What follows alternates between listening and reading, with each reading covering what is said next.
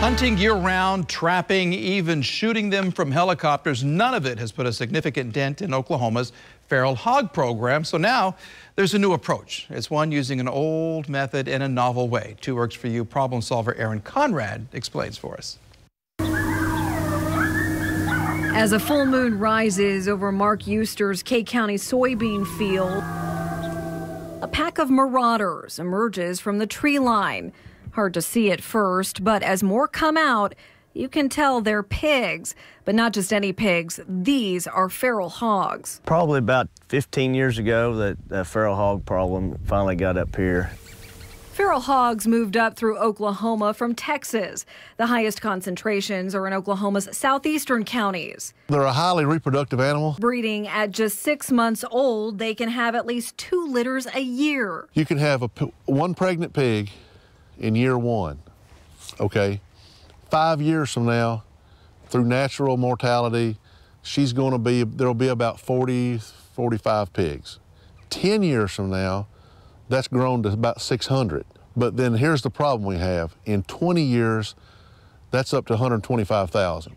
So their growth gets exponential. So they're running out of room and they're moving. They've been in here not too long ago. Leaving trails of destruction in their wake. Habitat's good for them right here.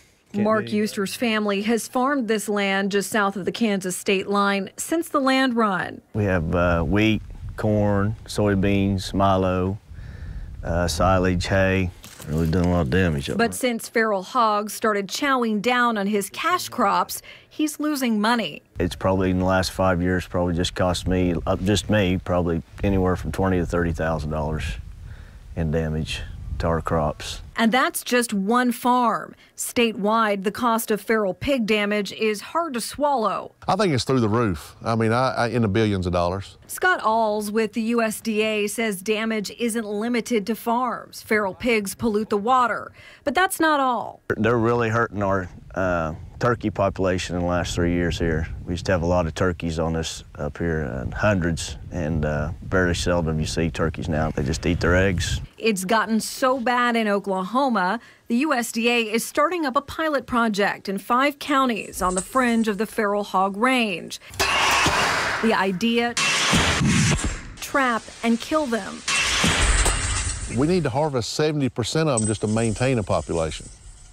You know, so the goal is to get up in the 80 and 90% range where then you can start pushing them back down. Hitting that goal in Kay County and the 4 counties along the southwest border. If we kind of start on the edges and set a perimeter, then we can work our way south and east and try to tackle it as a state. But feral hogs are smart and skittish, so it takes time to entice whole groups into the traps.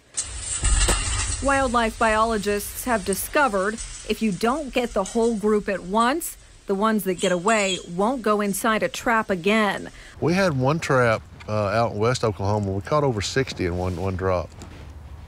But with patience, enough can be trapped and killed to put a big dent in the population. And for Euster, that's a good start.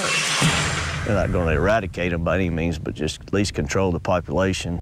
This pilot project is set for 3 years, and during that time, conservation districts and the USDA will monitor trapping and keep track of the feral hog damage to help determine the project's effectiveness. Now, if you have a concern you'd like to share with the problem solvers, drop us an email or give us a call. Aaron Conrad, 2 Works for You.